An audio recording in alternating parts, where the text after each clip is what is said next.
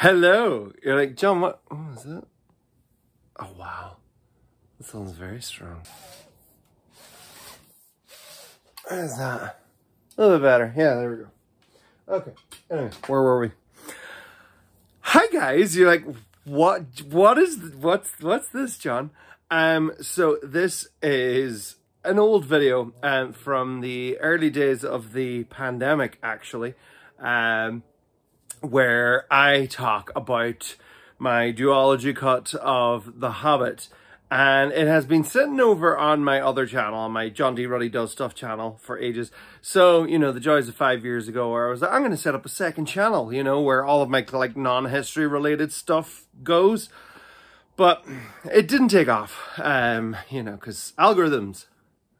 But I thought that, you know, it's still a fun, interesting video that that I think, you know, enough of you history nerds, there should be enough of an fair enough, we've got Groot right here in the middle, but like this is mostly my my Tolkien shelves. There's another shelf down below. Hold on. Oh, hello, hand. Yeah, there's another one down below. All of the Tolkien. But yeah, so I thought I'd put it up here and see what you think. So part one is all about my excitement of, you know, how The Hobbit first came out. Do I have the DVDs up here? Oh, no, the DVDs are up there somewhere. Where are they?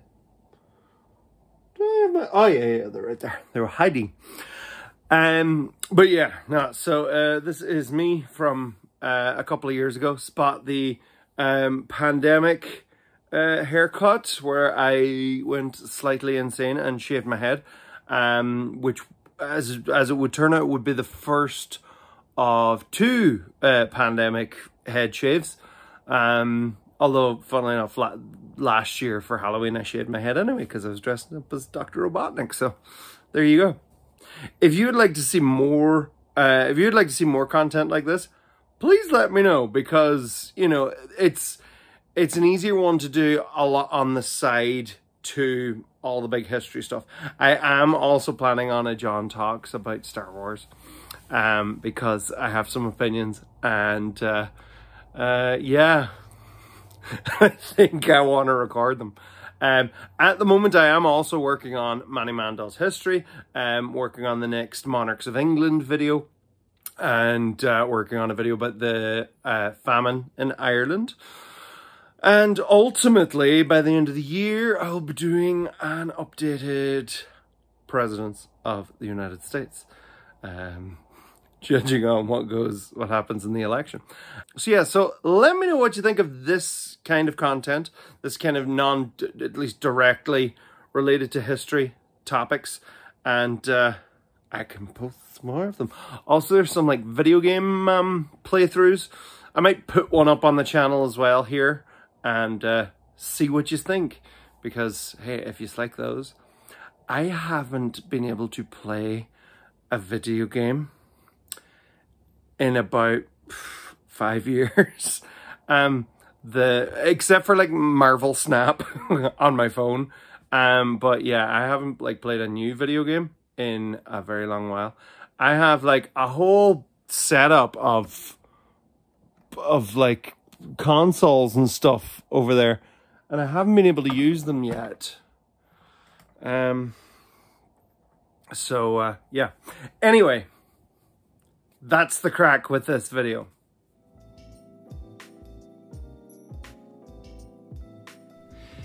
Ever since the end of the Lord of the Rings film trilogy and the massive success that it was, there were always the rumours of when will they make The Hobbit? Let's go back to the mid-2000s. Return of the King has just come out. In fact, Return of the King has just won like 12 Oscars. And we're waiting for, in fact, then we flash forward and we get the extended edition of Return of the King. This is the final hurrah of the Lord of the Rings. And then people go their separate ways. Peter Jackson and his gang, they all go on to make King Kong.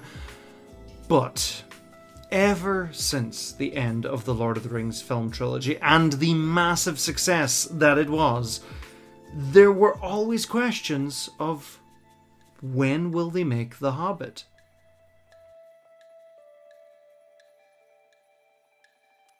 Fan casting of Martin Freeman floated around the internet long before any film was in the works. I remember checking theonering.net every day while I was in university for updates. It just became a little daily habit of theonering.net. Oh, they've casted this person. Or, you know, it was even before casting, it was just rumours. Rumours grew of a shadow in the east, whispers of a nameless fear. Rumblings of Guillermo del Toro getting involved. And all that came with it. The prospect of his love of practical effects and creatures who might his go-to actors play. Thoughts of Ron Perlman for Beorn, for example. As the prospect developed, it hit some major stumbling blocks along the way. Initially being the film rights belonging to various companies. One of which being MGM, which was going through a financial crisis at the time. Hey, so was everybody. It was 2008 or 2009 or whatever year it was, but it was around then when everyone was like, yay, economy. For better detail on this, and indeed a much better series of videos on The Hobbit, check out Lindsay Ellis's Hugo-nominated Duology of 3 on the topic. It's probably down there. Eventually, word came that Del Toro would no longer be working on the project. The official line was that he had various projects lined up after The Hobbit, and the longer the delay in production went on, the more that they would eat into his later projects. Fair enough. The road not travelled is often pondered over. What would a Lord of the Rings movie starring the Beatles have looked like? Would Justice League have been any less of a train wreck had Zack Snyder been allowed to cut it? Well, I guess the world got an answer to that one. When it comes to the Hobbit trilogy, many often wonder what The Hobbit may have looked like if it had been directed by Guillermo del Toro. Would his fresh approach and whimsical style have brought The Hobbit the critical acclaim its big brother Lord of the Rings achieved? Or might his style have been at odds with what had already been established in Peter Jackson's Lord of the Rings trilogy? Who knows? Del Toro's version of The Hobbit is one of the greatest speculative movies never made. Right up there with what if Steven Spielberg had directed Return of the Jedi? Because that's a thought. Some other rumours, I do remember back when this was still kind of quite fresh, Del Toro leaving, I do remember at the time there were rumours of a conversation between Guillermo del Toro and James Cameron. Cameron suggesting that Lord of the Rings and Middle-earth and indeed The Hobbit might still be Peter Jackson's baby. But, you know, of course, paraphrasing, of course.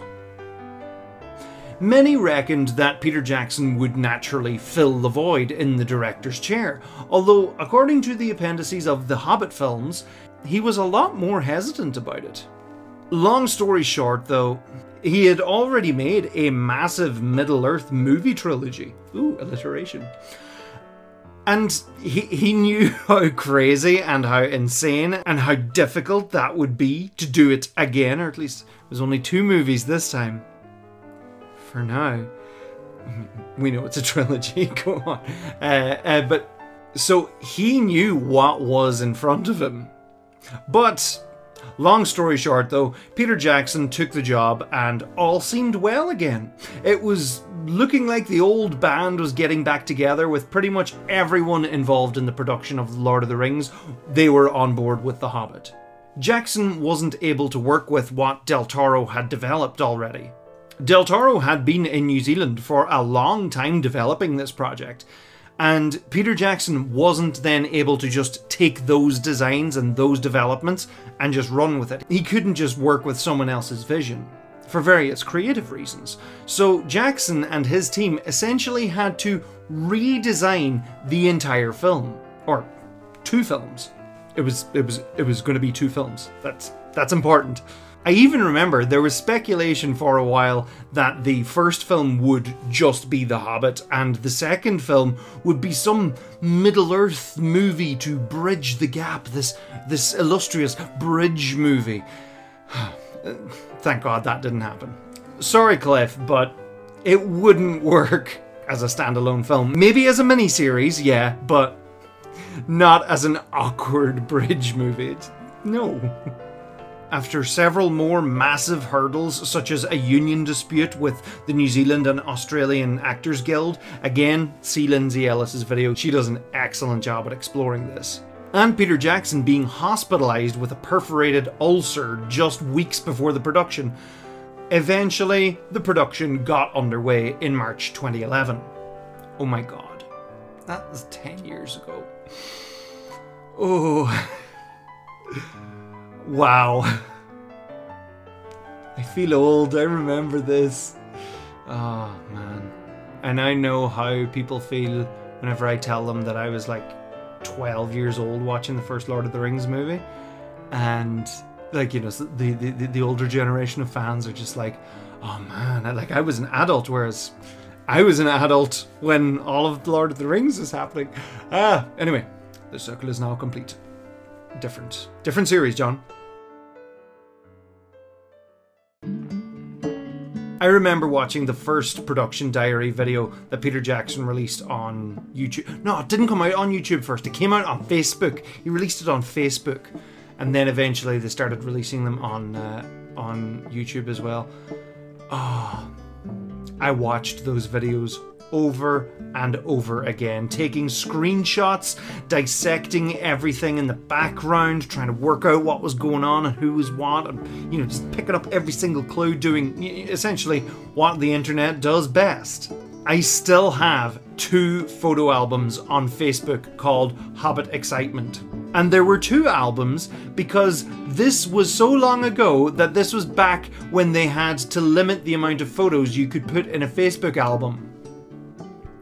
This was also when people were putting photos in photo albums on Facebook. Instead of, like, you know, sharing conspiracy theory videos. Yay, social media! I remember being on holiday in Italy when they began releasing the first photos of the dwarves. I remember specifically watching the second production diary in a hostel in Venice.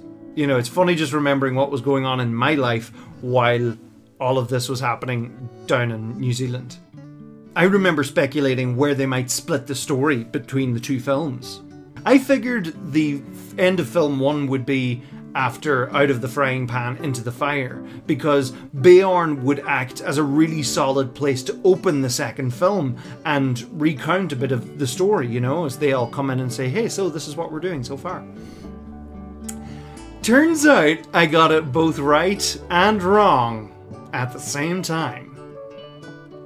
At San Diego Comic-Con 2012, do you remember Comic-Con? At San Diego Comic-Con 2012, The Hobbit owned Hall H. And yes, I pronounce it H. That's what we do in Ireland. It's H. It's not H, it's H. Because it's huh. Anyway, you know, The Hobbit owned Hall H. And, you know, at least from my Hobbit-obsessed perspective at the time, they had a whole panel, a preview reel, a massive extended poster bringing us through the unexpected journey of film 1, going all the way up to barrels out of Bond. Cool choice. Also, I love this image of Gandalf and Beorn. I wish they had have stuck with this design. It's wonderful, it's beautiful, and it's straight out of the book. At this time, there were rumours circling about a third film. I think maybe more so it was just fans wanting a third film because, you know, more, please. There's even a funny, in hindsight, moment in one of the production diaries where Peter Jackson and Andy Serkis joke about how it was taking them longer to shoot 2 films than it had taken them to shoot the Lord of the Rings trilogy. About halfway through our location shoot, first and second units met up, and it happened to be exactly halfway through the entire shoot, day 127. and we commemorated that with a hoodie, a halfway hoodie. But it's 127 days and it's 2 films. Now, well, I've got a 133-day Lord of the Rings jumper, which was for 3 films. Yes. So 133 days for 3 films and 127 days for 2 films. Yes, easily explained. How? Well, we're all 10 years older, so we're going a little slower. That's true. All rumours were denied at Comic-Con, but by the end of that month, it was announced. Most reactions were, yes, more Hobbit! But those wiser looked at the length of the book, and indeed the structure of the plot, and thought, okay, like Lord of the Rings is like this, and The Hobbit is like this, and 3 films, 2 I mean, obviously there was a ton cut out of Lord of the Rings, but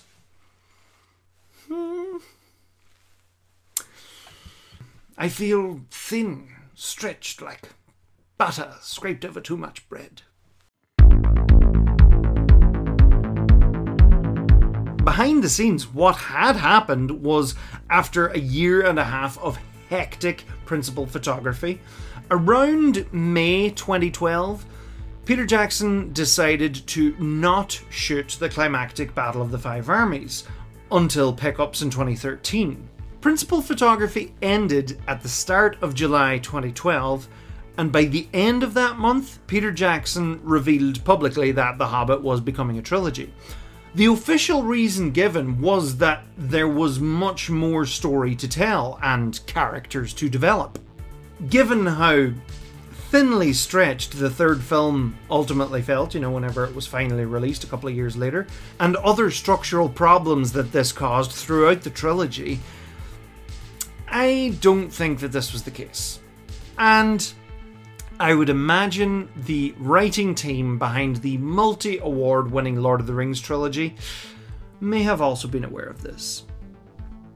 One detail that came to light from a lawsuit between Harvey Weinstein and Warner Brothers, in which Weinstein was trying to get his royalties from films 2 and 3, was that films 2 and 3 focused more on the dwarves and any other character other than Bilbo, in order to argue that these adaptations didn't exclusively follow the adventures of Bilbo.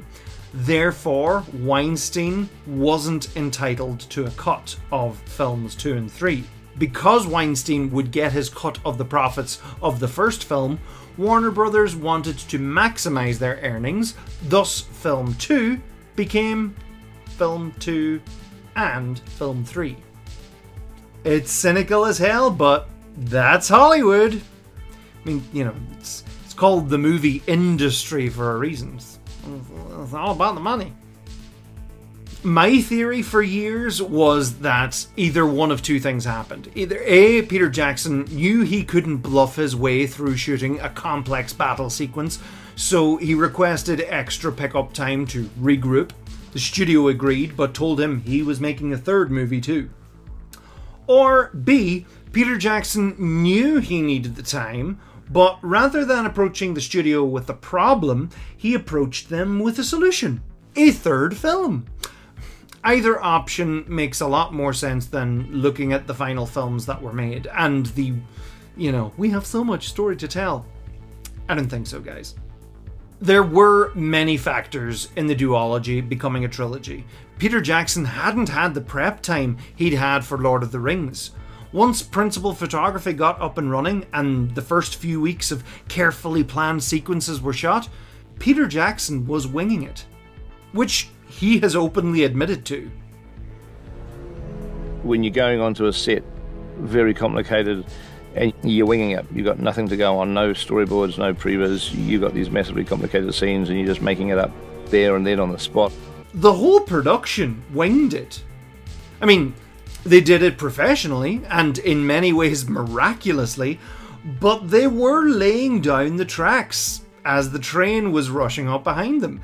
It is a testament to their work that these films managed to be made as well as they were. Within the storytelling, up until the Battle of Five Armies, the films were relatively straightforward. Most action sequences were travelling from point A to point B. Dialogue scenes were fairly clear-cut from a storytelling perspective, and thus were wingable by a very experienced director and production team. You know, the action scenes were, like, say, Goblin Town. They have to go from point A to point B, and in the middle and in between there's a roller coaster of craziness. But here, happy days. The spiders, they're lost. Spiders, elves find them. You know, it's very straightforward. Barrels, they get in the barrels, they go down the river, away they go. They literally follow the river.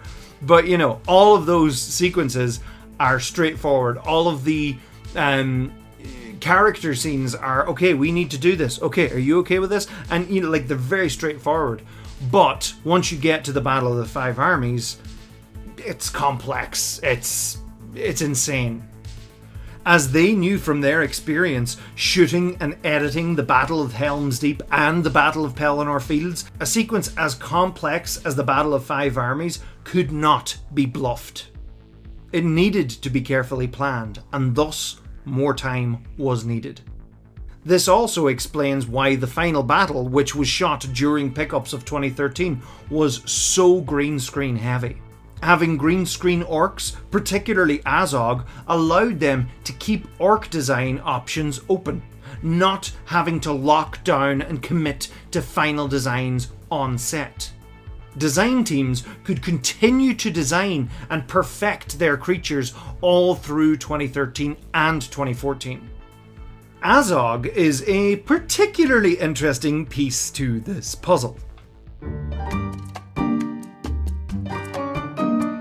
I remember back in 2012, while I was still trying to piece together what this film would be, I saw production photos of Conan Stevens playing Azog in a big, beastly beard practical orc outfit. It was out there, but it did look really cool, and I was intrigued to this new design aesthetic. As the film approached, it was announced that this beardy dude would now be Bolg and not Azog. Okay, cool. I mean, he was on some of the early posters. It was looking like he was going to be a big deal. In December 2012, as we all collectively worried about the end of the world. Yeah, remember that was a thing in December 2012? I was so excited about the release of The Hobbit. I was so excited that I hopped on a plane to London and stood at the side of the green carpet. It was green, it wasn't red. They had a green carpet, it was really cool. At the Leicester Square premiere and shook hands with everyone.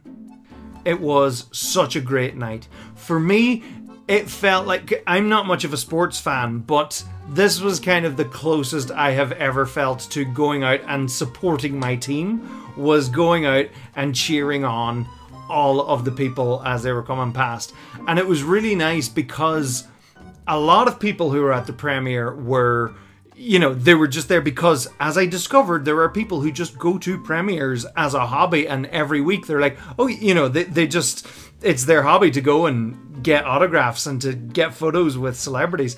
It's a really cool subculture. I thought this was great. But for me, like, I knew all of the actors playing the dwarf. I mean, I didn't know them personally, but I knew who they were and I knew who they were playing.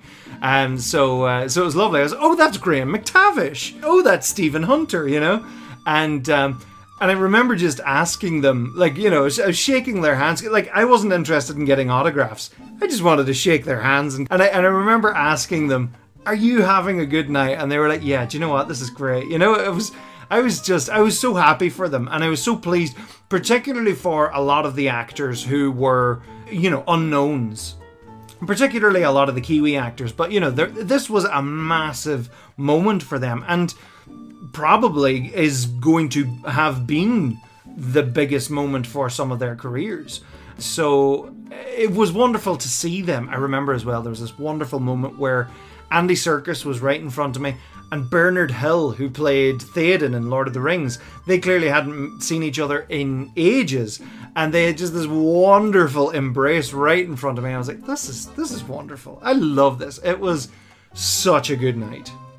Even met with Jimmy Nesbitt hopping out for a wee sneaky fig. Obviously, I didn't have tickets to the premiere that night, but I did go see the film the very next morning in the BFI on IMAX. And I was tucked down in the front corner. I was really tired and really nervous. You know, it reminded me a little bit of that wonderful moment at the end of Fanboys, where they've been waiting for so long for Phantom Menace to come out, and literally as the titles are going, just before, as the 20th Century Fox logo is going, one of them says, "What if it sucks?" And I was just like, ugh.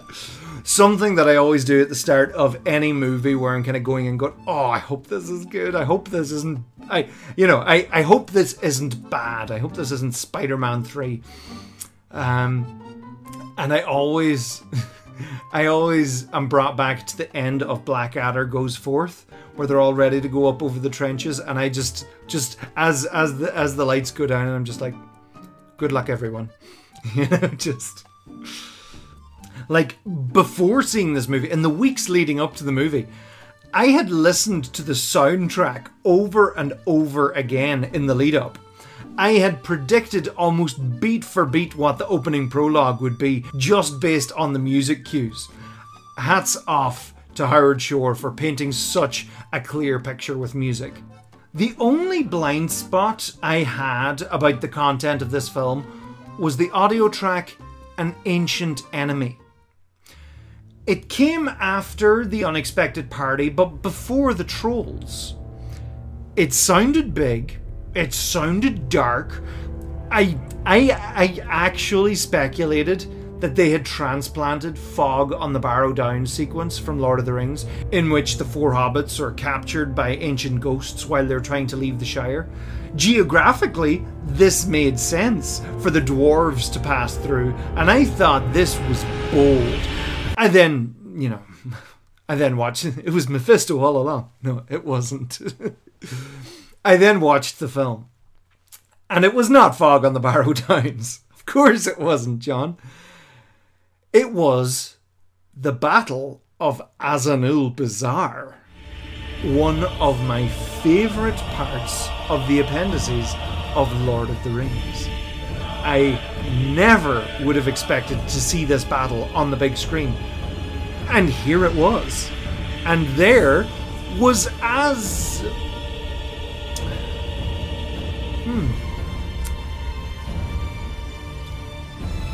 the Defiler. So this was Azog.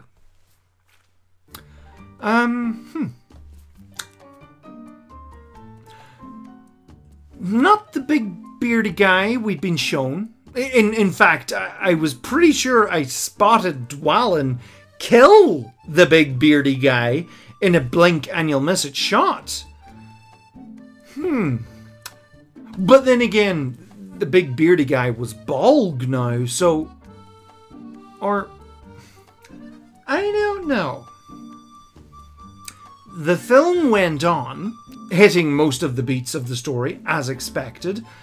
I loved it. But all the while, there was this subplot of Azog, and Thorin not knowing he's alive. But, I mean, come on, Thorin. You chopped his arm off. You need to see a body. You cannot assume that he is dead. The audience knows this. Gandalf knows this. This just makes Thorin look foolish.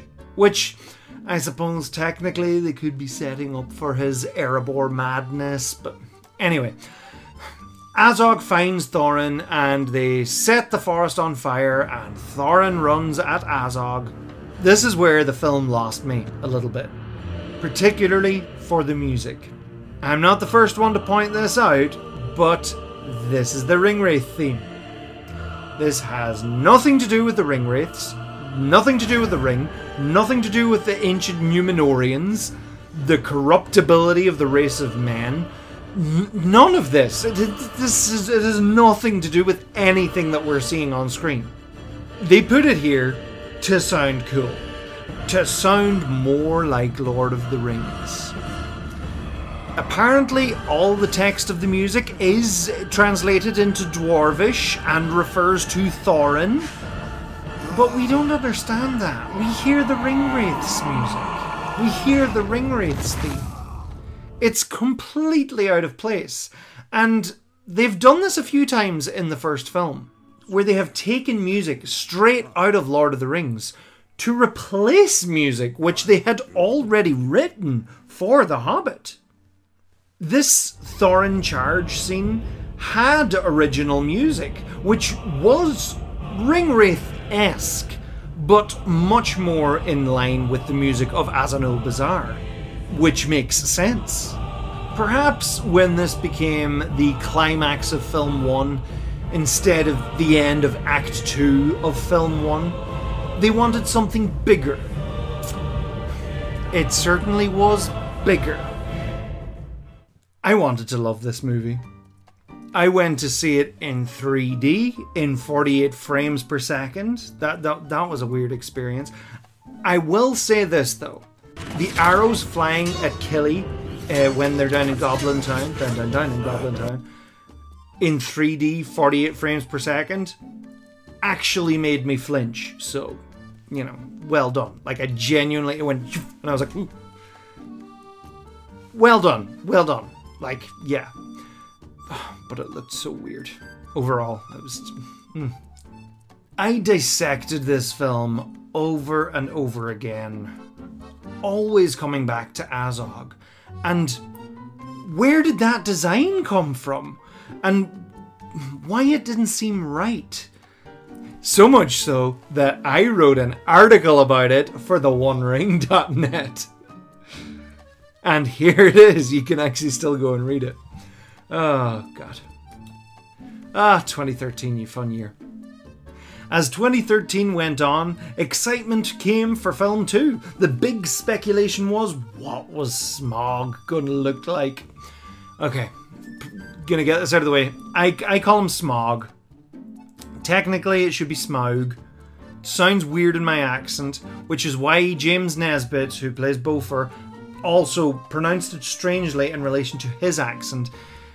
So, like, it's a diphthong. Tolkien loves his diphthongs. So, rather than a blend, so rather than, like, you don't say Sauron, you know, it's AU, you say Sauron. So, with that in mind, it's Smaug and not Smog. But Smaug sounds really weird in my accent. And you can also hear, so the way James Nesbitt pronounces it is Smaug. You know, that would be a reference to Smaug the Terrible, which is completely out of his accent. It shouldn't be there. It should be, that would be a reference to Smaug the Terrible. But my accent can be thick. Our North of Ireland accents can be thick for international audiences, which is fair. But it is also really funny listening to him because you can hear how much he is being very careful with his accent. Like, you know, no, that is not a wolf. As opposed to, no, that's not a wolf. You know, it's funny. Anyway, so the speculation was, what is Smaug going to look like? Do you know what? I'm just going to call him Smaug. I'll pronounce it whatever the way I want to. So, what was Smaug going to look like? Guillermo del Toro had previously said that he was quite happy with putting John Howe's image of Smaug straight onto the big screen, and I was super excited about this. This was literally the first image of Tolkien's work I had ever seen. It was on the cover of the book my dad gave me for Christmas 2000, was The Hobbit. In October 2013, I actually carved this image onto a pumpkin, and 11 hours of carving later, I emailed it to John Howe himself, and he emailed like straight back saying, "That is so cool, do you mind if I share that on Facebook?" And I was like, yeah, sure, go right ahead. So that was the peak of my pumpkin carving career, I think. You know, I don't want to spend 11 hours ever again carving a pumpkin unless I'm paid for it. But it was fun and it was very satisfying, and I wish I had gotten a much more high resolution photograph of it, but that's 2013.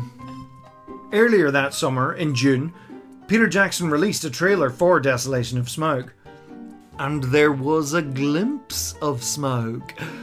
My friends Kelly and Alex of Happy Hobbit, hey guys, did a reaction video to this trailer, and Peter Jackson shared it on his Facebook page, and then shot a reaction of Orlando Bloom, Lee Pace and Evangeline Lilly reacting to their reaction video. It was Hobbitception. It was entertaining. That was a fun summer.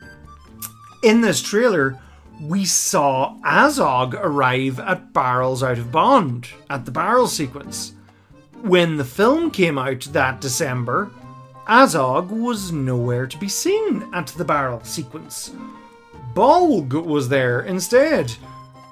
But Bolg wasn't the big beardy guy. He was another CGI orc with some shared design features of the beardy orc, but obviously not the beard or mane. As it turned out, I got so into this. As it turned out, what happened with Bolg and Azog was this. From what I can surmise from production notes and the featurette from the appendices, Azog's initial design, played by Conan Stevens, aka Big Beardy Azog, was present all throughout the filming of the Dol Guldur sequence, which was shot fairly early in production in May 2011. At this point, and I'm speculating here, Azog was supposed to be killed at the Battle of Azanul Bazaar, which is sort of true to the book, and he would be raised from the dead by the Necromancer. There is a little bit of an undead vibe to this design, but maybe he's just a damn ugly orc. Beorn was present in these scenes, caged up according to some call sheets and I think a Lego set. The rivalry between Beorn and Azog was possibly being built because ultimately Beorn may have killed Azog, or Bolg, whichever one it was ultimately going to be, at the Battle of the Five Armies, as it was in the book where Beorn kills Bolg. In the book, Azog is killed at the Battle of Azanul Bazaar by Dain Ironfoot. Also, according to the call sheets, Azog kills Thrain. Or is it Thrain? I mean, I do like saying Dane and Thrain, but technically I think it should be Thrain. Oh, Tolkien, you big old linguist, you. It's Sauron that kills Thrain in the extended cut of Desolation of Smaug. Smaug. Oh my god, pronunciations. I always get really annoyed. When people mispronounce things in YouTube videos. And here I am jumping between the two. Did you even watch the film that you're commenting on? There is so much Dol Guldur on the cutting room floor. Like, you know that bit where Galadriel just shows up and she just, bats away anything, disintegrates Bolg. Or, it's not even Bolg anymore, it's just Big Beardy Orc. The Dol Guldur Prison Guard or something like that is his official title now. But there was like a whole sequence where she is like walking up this kind of causeway, and that action was like batting away all sorts of magic being sent her way. It was all very magical. As the production went on, Peter Jackson wasn't quite happy with Azog's design, so he decided to rethink the character, and they redesigned him into an old kind of rat-faced orc played by John Knowles. By October 2011, they used this design of Azog to shoot the fiery forest scene confronting Thorin. Note, this is while it was still 2 films. It is assumed here that Big Beardy Azog got reworked as Bolg, so all of his Dol Guldur footage could still be used. In April 2012, they shot the Battle of Azanul Bazaar sequence with wrinkly Azog. One assumes that Big Beardy Azog, now Bolg, was included here to still set up the death and resurrection by the Necromancer. I think they wanted to have the Necromancer actually do a little bit of necromancing.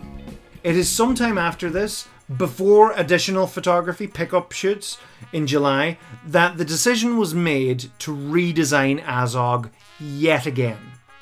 You can see from the production diary number 8 that Terry Notary's orc, Yazneg, was being shot.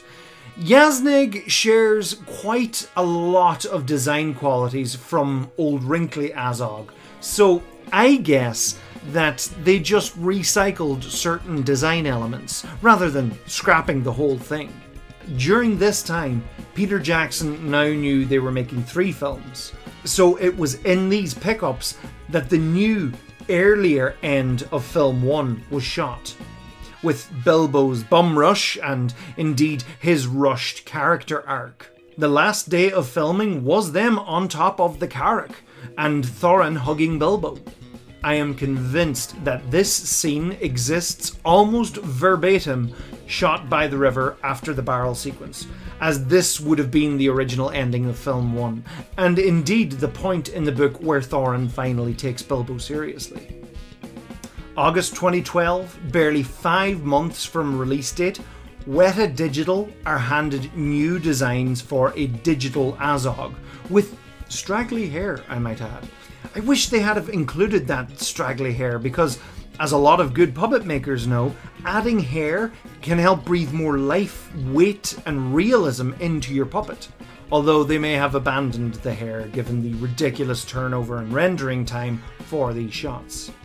Manu Bennett was then in a mocap suit that August shooting his scenes, and given the circumstances, he did a damn good job.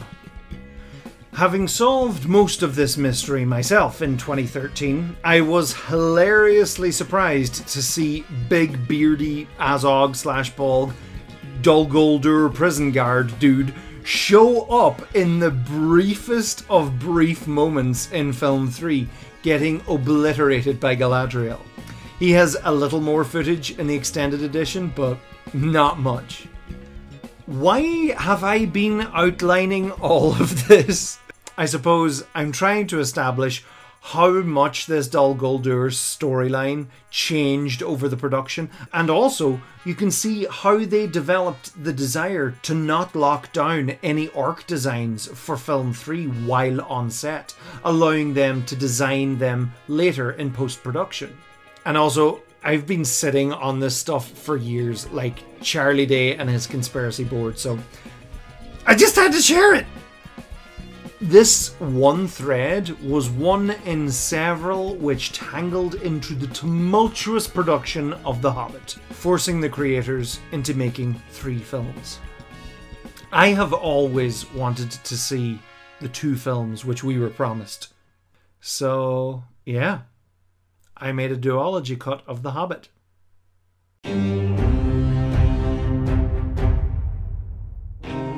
Duologies are quite a rarity in film. The structure of a trilogy is just too damn tempting for many's an epic storyteller.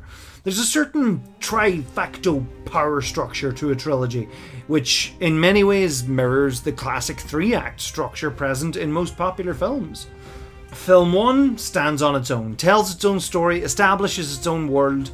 Film 2 adds complexity, brings it to darker places, and Film 3 brings it all together, ups the ante, recontextualizes the first film, and brings the story to a, hopefully, satisfying end. Duologies rarely happen. Many long-standing film duologies, such as Ghostbusters and Bill and Ted, have gone down the route of having third films, which I have not seen yet.